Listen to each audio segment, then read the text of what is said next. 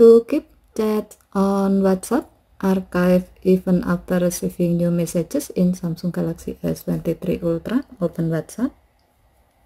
Tap more icon or three vertical dot icon at the top right. And then select setting.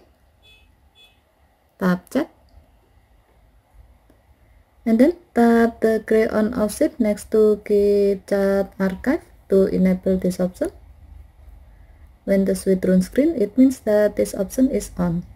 When this option is on, archive chat will remain archived even when you receive a new message.